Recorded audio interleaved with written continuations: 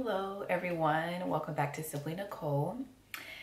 I hope you guys are all doing well and have just some form of positive energy into your life somehow. Whether you're reading something positive, watching someone positive on the internet, meditating, getting still, I hope you're trying to seek positive energy. But today I had a message. I had a message I've been really wanting to share. I've just been trying to figure out how I want to share it. But okay, I hope I don't look crazy. But I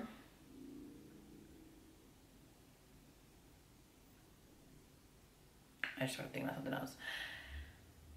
So something that I'm being reminded of in this, I've been being reminded of a lot of things in this season of my life, and I'm just gonna try and mention them, bring them up, and make a lesson out of it. One thing that I've been learning in this season of my life is growth. The past 2.5 years I dedicated to personal growth, personal development, gaining knowledge on life, relationships, love, dating, just as much knowledge as I can get to really transform my mindset, to really transform my mind and the way that I view life, the way that I view relationships and everything that I just mentioned in life and business, to transform my mind and help me think from a different perspective. And to really, when you transform your mind, you're able to really get the results that you want. That's what coaching is. And I kind of feel as though I coach myself kind of by just taking courses, watching YouTube videos, reading books, coached myself to change my mindset. And I think at this point, it's gotten to a point where in my journey as an entrepreneur, I'm ready to share what I've learned with the world. Share what I've learned with the world through videos, media, however I want to do that. That's where I am in my journey, is sharing the wisdom and knowledge that I've gained with other people, pouring back into other people's lives. And I mean this on a grand scale as well as just on a much smaller scale. So through YouTube, you reach so many people. It's limitless. Same with Instagram, but like even just in person, in our personal life, everyone I'm coming in contact with, trying to somehow pour into them as a light that I am. And so with so much growth, like just going through so much growth, those 2.5 years, especially going through that growth alone in solitude, really, it could be difficult sometimes. And I just realized in this season, now where I am, I'm kind of having to ask myself as I go through our life, does this represent growth? Does this mindset that you're having about this situation represent growth? Does this action that you want to take right now regarding this situation or this dynamic represent growth? Is that growth? Or is that a previous older mindset that we're trying to heal from, that we're trying not to act on and relish? Is this something that we're trying to get rid of? Is this a way of thinking that we're trying not to entertain? I'm constantly having to ask myself, okay, before you do that, is this growth? Is this the new Nicole? I've spoken on my channel about the old Nicole and the new Nicole. Is this the new Nicole? Is this the Nicole that is going to be in the next 5 years, that has achieved all of these things and has become this amazing person? Is that her? That's what I'm having to ask myself. Is this growth? Does this action that you're about to take represent growth, or does this represent pain? Does it represent unhealed pain? Does it represent weakness? Ask yourself that. Ask yourself that on your journey. Ask yourself that as you're going throughout things. I tell you guys, you don't want to go through life on autopilot. No sense of standards, no morals, no boundaries. Grow, learn, figure out who you are. Figure out what your standards are. Learn how to enforce boundaries. And make sure that everything that you do, every action that you take represents the version of you that has grown, the version of you that has matured, so that you can go and attract better like that. More people in your life that have grown, that have done the work, that have healed, that have matured. So you can attract those kind of people into your life. So growth. Also, not settling. I have to remind myself of that in that season. You still can't settle. It doesn't matter what you may think. You are not settling. I don't care what you may think, what it may look like. If it's not what you've been praying for, if it's not what you know you deserve, if it's not what you know is best for you, then no. And one of my affirmations that I posted today, before I say it wrong.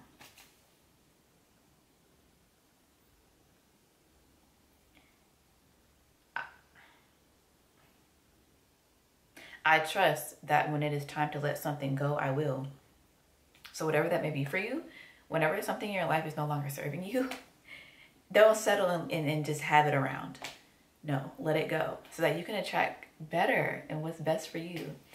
And so don't settle, guys. And it's so interesting. I just want to end on this note. I saw a TikTok the other day. Yeah, I've been on there too much, but it's good research, really. But I saw a TikTok of this girl, and I told y'all about dating. I told you guys about dating apps. But I told you guys it was a TikTok about this girl who I think she might have gone on a dating app and was supposed to be meeting up with him, made plans.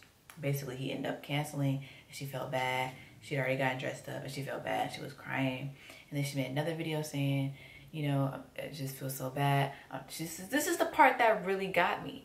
She said, I'm 27 years old. I've never been in a relationship. And she said, I don't know what it's like to go on vacations. I don't know what it's like to just have someone care for me. And I just get really, you know, emotional and upset because she really wants that feeling. She really wants a relationship. And I see this rhetoric a lot on TikTok of girls. And first of all, to be 27, that's so young. And she was so beautiful. And I just wanted to like send her this video. But guys, for me, here's the first thing that popped into my mind, because me neither. I'm 23 and I've never been, you know, in a relationship, know what it's like to be cared for and loved on by a significant other, taking vacations. But see, what I've learned on my journey, which is why you have to go through this growth, you have to expand your mind and grow. What I learned is, guys, the grass is not always greener on the other side. Just because you're single right now, when you're single, being in a relationship looks good to you, and vice versa. Sometimes when you're in a relationship, being single looks good to you, because we always want what we can't have. But the grass is not always greener on the other side. The grass is going to be greener where you water it. So what I took away from that is, because personally I don't feel sad about not being in a relationship or all that stuff, but I say, look, I'm in a single season of my life. How can I make the most out of the season? How can I water my grass over here so that it's looking green for whoever, you know, I'm going to attract? How can I water my grass? Oh, I can do that by working on myself, working on my self-love, learning how to love myself, my mind, my body, my spirit, pouring into myself. That's what you have to do. And I don't want ladies, when you're young in your 20s, don't have the mindset of, oh, I just want to be in a relationship so bad. I understand that. Everybody does. That's nature. That's human nature. That's normal. But don't go seeking after that. Seek you. Seek your creator. Seek your purpose. Seek your passion. Find those things, because that's what's important. That will make you more attractive anyway to the man that's for you. And you won't really be your best self. It's like how, and I wrote this down. How are you guys expecting really to be in a relationship, to love someone, and you don't even know how to love yourself? Loving yourself, if you're strong and not insecure and really love yourself in that situation, it shouldn't even matter. Yeah, it was his loss, and she said that as well, but sweetheart, you gotta have more for you. You gotta have more going for you. And I have my notebook here because I always have my notes here. I'm always taking notes. I told you guys I'm on a growth journey. It's not a game. Yeah, one of the quotes that I wrote down, what makes you think you're ready to love someone in a healthy way if you don't even know how to love yourself in a healthy way? In a healthy way. So you guys don't realize so many people in their relationships, it's not healthy. So I think so many times we compare, we compare ourselves all the time. Compare. Look at everyone else's life. Oh, I wish I could have what they had. Wish they seem so happy. They seem so this. You don't know. You don't know what they go through, but you know what you want. You know what God has for you. You know that you want a healthy relationship. You want, a faithful relationship. You want, soulmate attraction, deep connection. That's what you want. But in the meantime, you're comparing yourself to something, to an idea that may look like that, but it's not even that. It's so many people that are not actually happy in relationships. Probably because they didn't do the work on themselves when they were single to love themselves and become happy, become fulfilled on your own. Find that, on your own and stop looking for that another person. Don't ever depend on another person to make you happy. Nobody can ever make you happy. Only you can do that.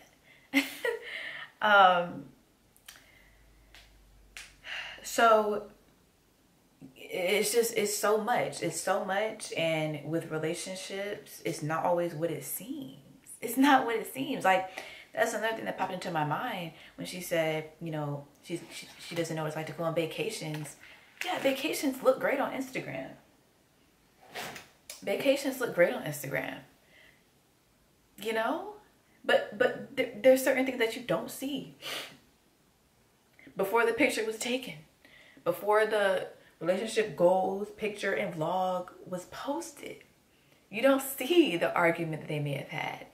You don't see the woman and how maybe unhappy she really is on the inside in that relationship, or how insecure the man may feel, or how insecure the woman might feel, or how their families maybe don't get along.